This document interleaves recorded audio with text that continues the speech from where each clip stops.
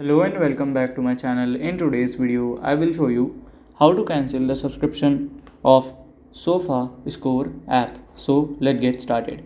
So to cancel that, you have to follow these easy steps. So first of all, go here and you will see here Sofascore app. Just press and hold it here, and then you have to open it, and you have to log in with your premium account here. Then here you have to log in into it, and then you have to open your Google Play Store and just go to here at your app store. Just click on here payment and subscription, click on subscriptions, and here if it shows on here, just click on cancel and confirm the cancellation, and it will be done. So this is how to cancel the subscription of Sofascore app.